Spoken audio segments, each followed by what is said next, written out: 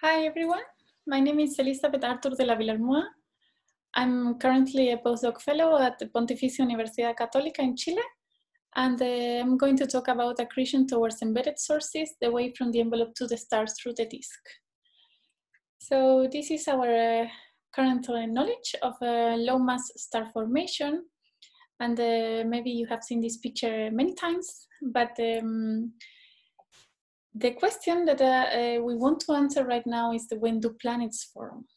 And some years ago, we thought that they form in class 2 disks, where the envelope material is almost dissipated, and the dust particles start to settle in the mid-plane.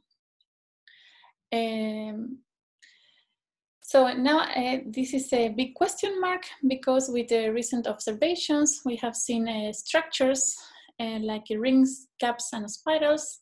And this is the D-sharp project of class 2 or T-Tauri disks, older than 0.5 mega years. So these sources or these observations came after, of course, the very famous HL Tau. And this is the source that we have to thank in this conference, because it has of course, the name. And it's after this HL Tau that it was a revolution, and more sources began to be observed in the dust continuum emission, and we started to see all these structures. If these structures are related with planet formation, then we have to think that the first steps of planet formation may occur earlier than 0.5 million years. So this is what we think nowadays. And also, there was a recent work this year about the mass of solids in disks, in a class 2, class 1, and class 0 disks, and also mass of solids in exoplanets that we can observe, for example, with the Kepler mission or TESS right now. The conclusion of this work was that class 2 disks do not have enough mass to form the observed planetary systems, and therefore class 0 and class 1 disks are more suitable for the first steps of planet formation. So, okay, and this, of course, planet formation should occur before 0.5 million years in the class 1 or 0 sources. So this is what we believe nowadays, that planet formation start to occur in these stages. And the important fact of these sources is that we have an important envelope component. And also we have very powerful outflows. And the envelope component will bring more infall material to the disk, and of course, maybe more turbulence. And the question will be, how efficient is the planet formation when we take into account the envelope, and also the mass accretion rates related with these sources that are higher than mass accretion rates of class 2 disks. And this is a theoretical work a few years ago, or a long time ago, in the 98, where we have the age and versus the mass accretion rates. We have that for embedded sources, the mass accretion rate is not constant with time, but it will occur in episodic bursts of accretion. And as time goes on, it will decrease. And of course, they wouldn't, at some point, the accretion will stop. So this is a theoretical work, and the question is how does the material infall from the envelope to the disk, and also how does the material accrete from the disk onto the protostar. And I will talk a bit more about the observational part of this plot. So for this, we have ALMA observations of 10 sources, 10 class 1 sources in the Ophiuchus molecular cloud. This is a nearby star-forming region, and we selected sources in these ranges of volumetric temperature and volumetric luminosity.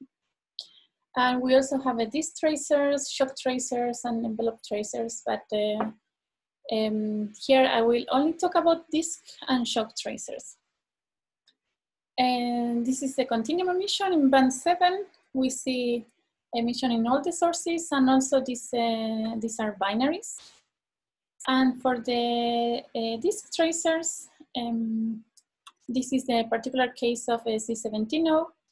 This was very important because we studied disk dynamics, and by fitting position velocity diagrams, we can estimate the mass of the protostar. And the mass of the protostar is related with the mass accretion rate.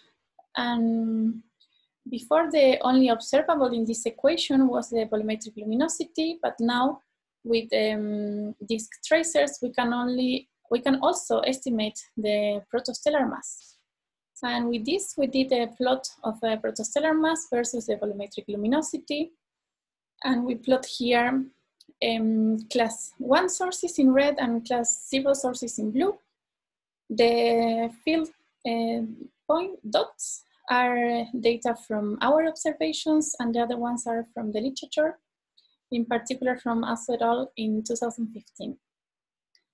If we fit only the class 1 sources, we find a nice a linear correlation between the protostellar mass and the volumetric luminosity, because the index here is 1.1. And we also find an average mass accretion rate of 2.4 times 10 to the minus 7 solar masses per year. So here I plot the ranges, 10 to the minus 7 and 10 to the minus 6, and almost all the sources lie in this, within this range.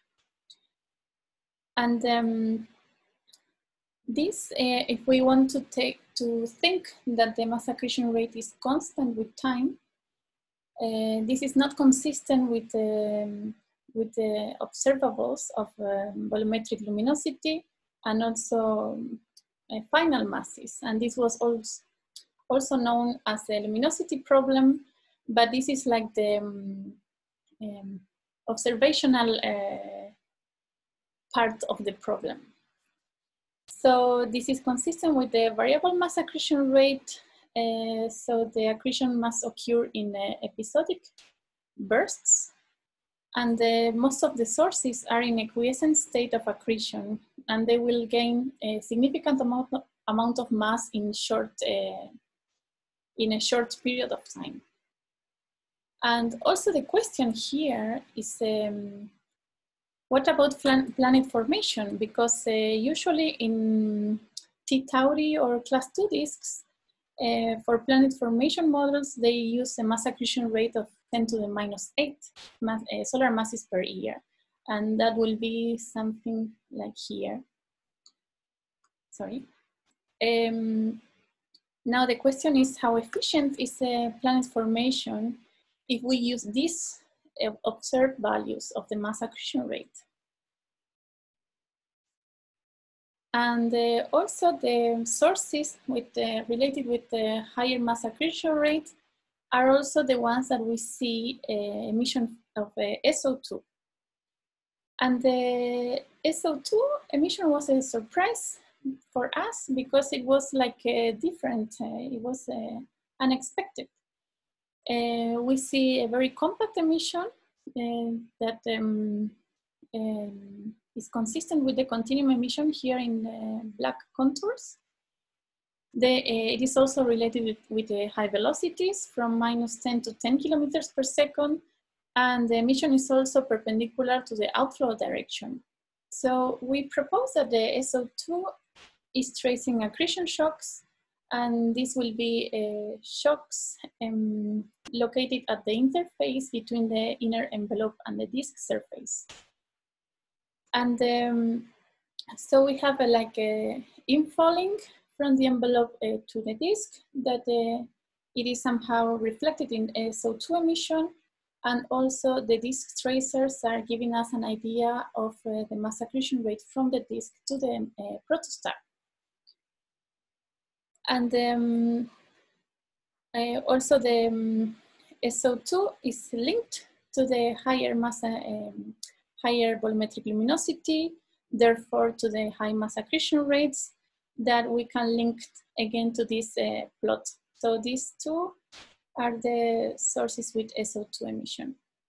So somehow this SO2 can be a good tracer of a high mass accretion rates. And as a summary, we have enveloped the disk and the protostar, and we can link the envelope with the disk with the SO2 that is tracing accretion shocks, and the disk with the protostar with disk tracers. And we see that the accretion must occur in bursts, and this will increase the volumetric luminosity and also the mass accretion rate. And now if I go back to this theoretical plot, I put the observations now of class 0 and class 1 sources that they lie in this range. This is what we observe, and also from data from the literature. And the thing is that this is the typical value used in models of planet formation. And the question now will be, is planet formation efficient with higher mass accretion rate values? The ones that we find in this range, for example, for class 1 sources, and earlier in class 0 sources in this range. Of course, this needs more observations, but this is the ranges that we find with this work. And with this, I finished. Thank you.